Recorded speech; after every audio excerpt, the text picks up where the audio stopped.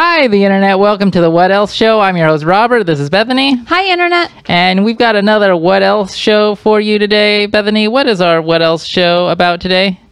Our What Else topic is the virus. The virus? Coronavirus? COVID-19? Is that what it's about? COVID-19. I didn't want to do this episode, but I felt like it would be irresponsible not to do an episode.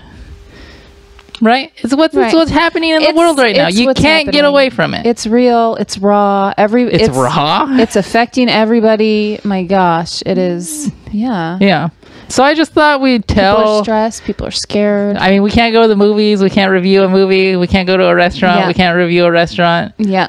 We could talk about some other stupid topic like a Rorschach test or whatever.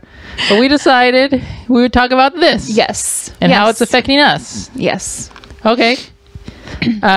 First, how's it affecting you?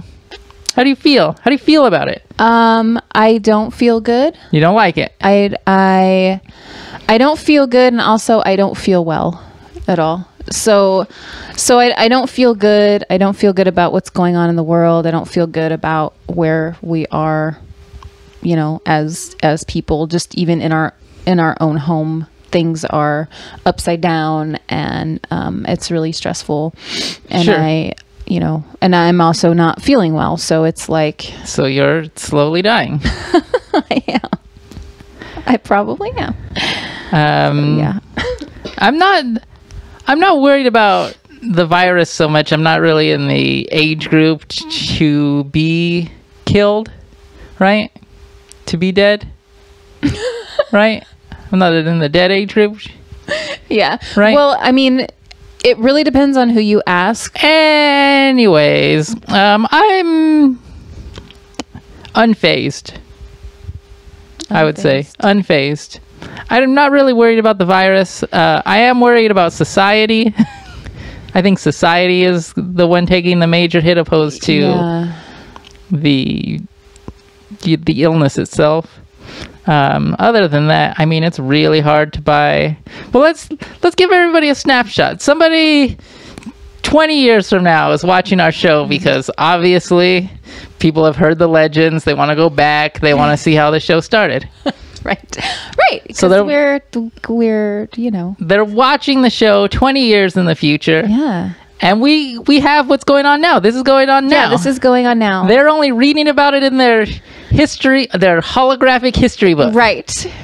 So we should give them a taste of what life is actually like for the people going through this right now. So the year was 2020. And I don't know what else to say. There's not really much going on. There's not really much going on. We're all on, we're not on lockdown. It's suggested you don't go anywhere. Yeah, it is suggested. So I think we should talk about our location where we are situated in relation to a lot of epicenter, or the epicenter of all the activity of the virus. Right. Pacific Northwest. Yes. So we are in the Pacific Northwest. Washington. We're in Washington specifically. I've been working from home. Right. It's suggested that people don't go anywhere. People are still going places. People still are going places. All the restaurants are closed. They do delivery and carry out, and exactly. They'll leave it at your door. They're closed, but they're not closed, right? So the other day I went past a Subway sandwiches, right? Subway sub sandwiches. Yeah. Their mascot is Jared. I don't think it's Jared anymore. No, pretty sure it's I think that ship has sailed. Still Jared. Anyways, it's open, but you can't eat there. So you have to go in, grab your food, and leave. Yeah. Get out. Yeah. Yeah. Get the hell out. Yeah. They don't want you there. Right. I saw some people eating Panera in their car, which is interesting. It seems like everybody's like a high school kid, you know, eating in their car and stuff like that. Well, because it's like we're trying to adjust to this new way of living. I mean, I hated working from home. It really used to cause me a lot of anxiety, and like I'm literally working in a corner of the studio, like we're like right over there. My desk is like right there. So I think that really that has changed immensely. Nothing for me has changed. Nothing has changed. I go into work. You're still going to work every day. Mom is still going to work. I'm interacting with all the people. So I'm with the public. Yep. And then I bring it back to you. Yeah. Who is not in the public. I'm not in the public. Seems counterintuitive. I'm sitting right there. I guess you're not getting people sick. I'm not getting people sick. I'm sure that I'm sick. I'm sure that definitely getting people sick. Yeah. A lady touched my arm the other day. Yeah. Dude, what was she thinking? People. Don't touch people. Don't touch people. It's just don't. Even when there's not a pandemic, don't touch people. Exactly.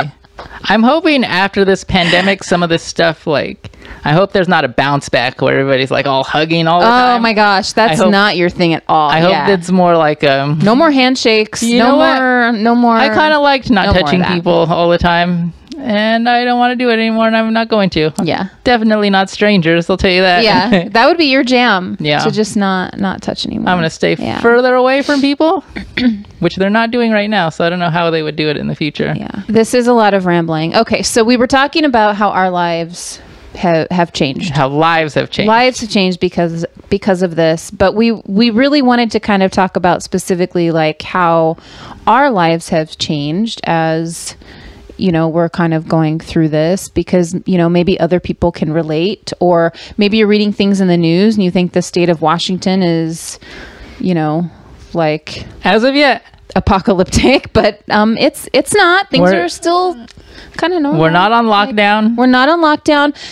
Our city's mayor did release a suggestion that only going out when it's absolutely critical, and only critical businesses operate and stay open.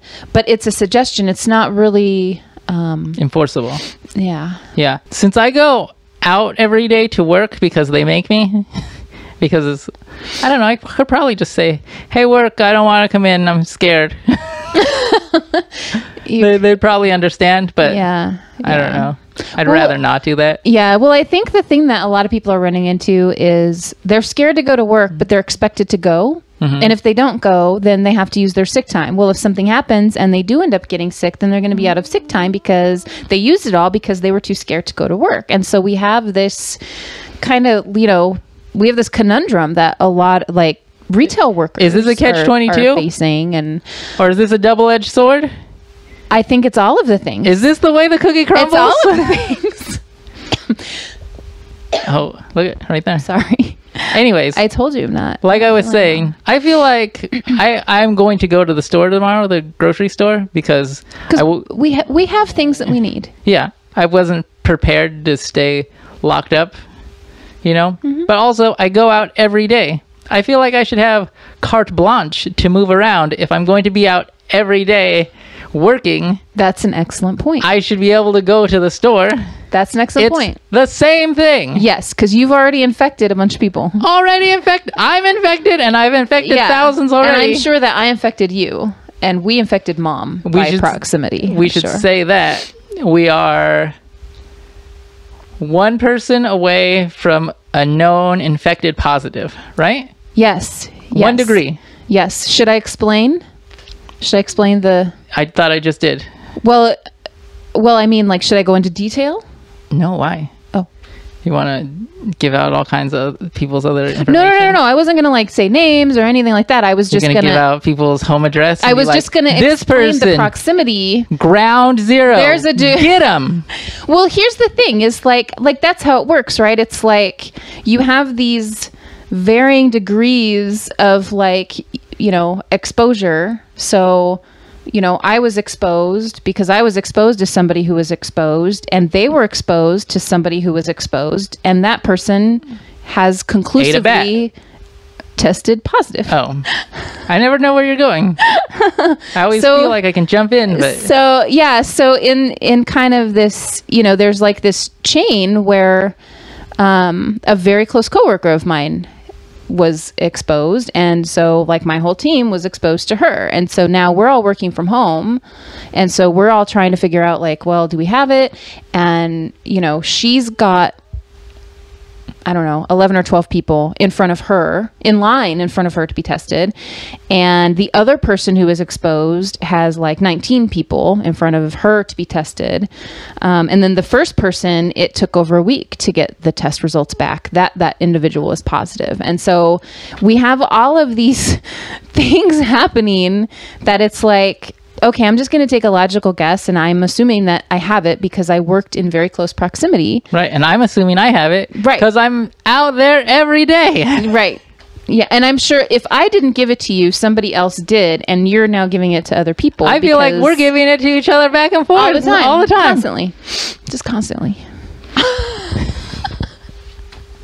You're not 6 feet. You need to move over. You're not 6 feet away. I don't think we could both be on camera. I don't think we could both be. The camera would be... We'd have to move the camera back. We would be so tiny if we were 6 feet apart. I don't think this room would support it. We would have to do a split screen. We should have done this over... We should have done a split screen. We should have done this over Skype. We should have. Yeah. We should have. We're so stupid. We should Maybe have I can put a black bar between us, like we're in totally different... We're totally different. And I should look more ahead the whole time. Bethany, can you hear me? Wait, no, can't touch me while I'm doing it. Bethany, can you hear me? That's why I touched you to room. Am I coming in clearly? Is my internet connection fantastic? Robert, I read you loud and clear. What's the situation? Okay, I'm tired of doing this already. This is awful. That's why we didn't we would do not it do that a show way. like that. There's no possible way. There's no possible way. I can barely keep looking at the camera whilst we're doing most episodes. Most of the time in the show, you just see my beak, just like, it's awful. We should practice. Boom, camera, audience. Hi, the internet.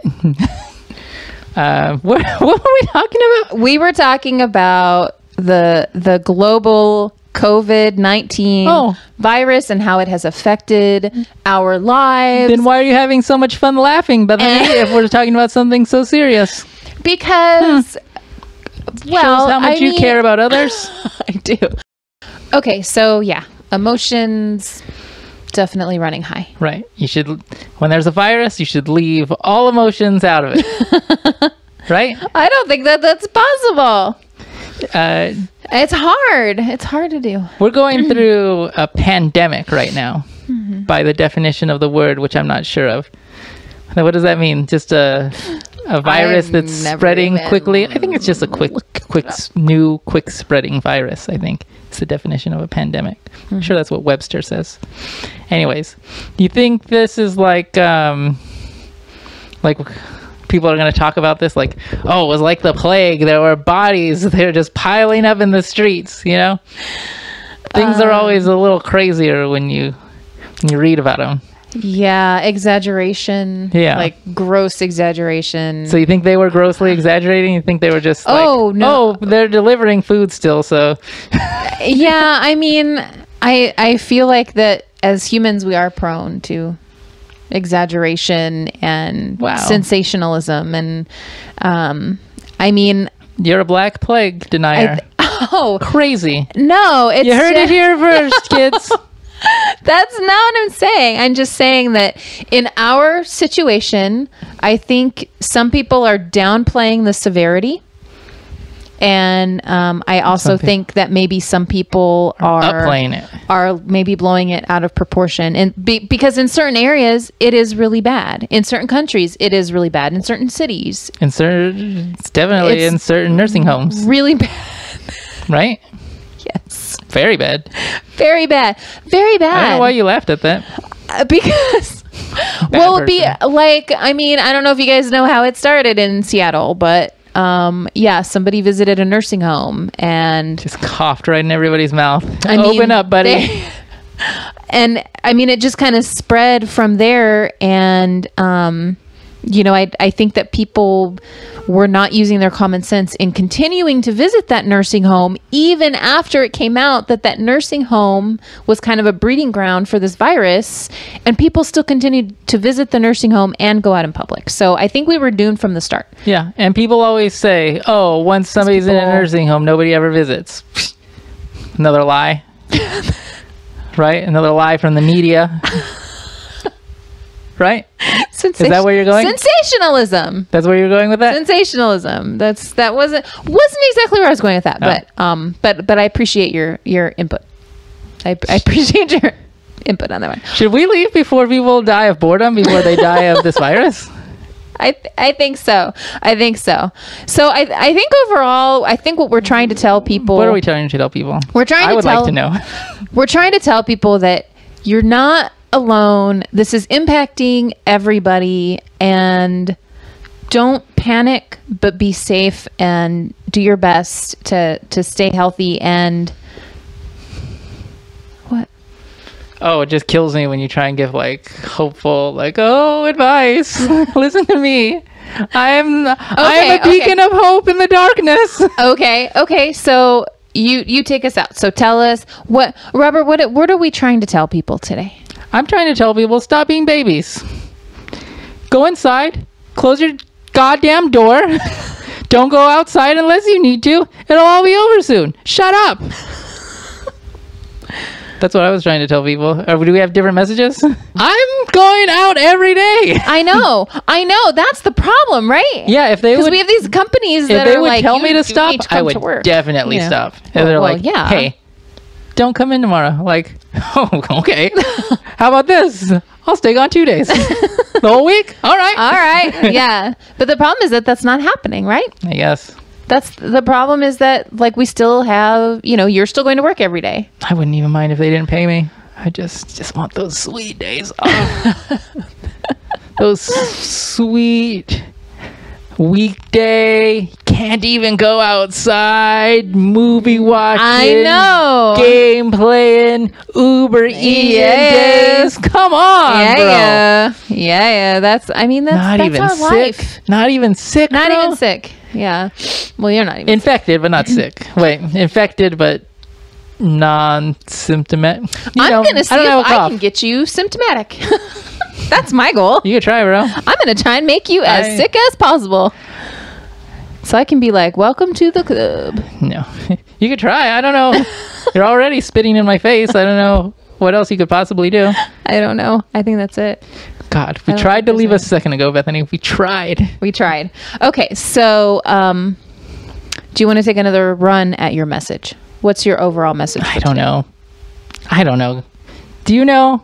If you know, write in the comments. I don't know. I don't have a message. I'm not the person to look for messages. I'm just living my life, Yeah. I'm doing what other people are telling me to do. I don't know the answer. Yeah. What are you doing? What is your message? I'm kind of the same as you, I guess. I'm just doing what other people are telling me to do. I mean, I'm working from home. If I get too sick that I can't work anymore, then obviously I'm not going to be able to work from home anymore, and I'll just be sick, But, yeah. I mean, that's all I can do. That's really all I can do. Yeah. I think everybody is just doing all they can do. I don't think everybody's doing all they can do. Yeah, you're right. Most people are making a good faith effort to do all they can do, but there are some people who are not. I think this is one of those. I think this is like one of those things that's perfect for me. Is you don't have to do anything. Yes, that's what I like doing. Right. I'm way better when people are like, what we need you to do? Nothing. And I'm like, I'm already there. I'm already doing that. Yep. Way ahead of you. You've already jumped in with both feet into that. I've been doing nothing for months in anticipation. You've had a lot of practice. Yeah. Yes. We've had a lot of practice. Bro, we're great at being affected by a pandemic because we're just kind of living our regular life. The only thing that's changed is that I'm home now. Yeah, you're home much more. I'm home so much more now. But it's fun. It's fun because we kind of have like a new routine now that I'm home, and all I do is I just close my computer and I walk downstairs, as opposed to if you were driving back and forth. working from home forever, right? Mm-hmm. You're new world. Everybody works from home now. Yeah. Right. I would love that. I would love that. Like if everybody works from home, that means everybody works over the internet. Mm-hmm. Where do you live? Oh, we could live anywhere. That's what I'm saying. Well, you can't live on the moon, but yeah. Okay. Probably somewhere in the UK, England, London, because I've always wanted to move to London. We almost moved to London. Isn't London super expensive? I think it's all relative because like living in Seattle is super expensive. We don't have to live in London. We could just move, live over there. in a palace somewhere where the dollar is very strong, servants and whatnot. A lot of inequality, if you know what I mean. Wow. A lot of desperate people that'll do anything for money, Good Lord. Yeah, no, I don't want to live somewhere like that. I want to live in Paris, Venice, or London. Oh my God. Do you know what it's like? It would be so fun. You know to what it's like in Venice right now? I have no idea. We loved Venice when we were there. Yeah, but that was before the apocalypse. Yeah. So, apocalypse notwithstanding, maybe Venice might. Did they close off that one street that goes into Venice? Like, nope, nobody. Nope, nobody. Yep, you were. Yep. I mean, Venice is a really easy city to shut down. Yeah, unless one person gets in. Yeah, yeah, that's true. That one person crawled under the gate. Yeah, we could live anywhere. You know what? We could live in a different place every month. Hey, you know what? We'll live in a palace for a month. Great answer. I gave you every month. I gave you one chance to give one answer, and you did not do that. Great answer, Bethany. I said London. I think. And then you got mad. The virus is affecting your brain.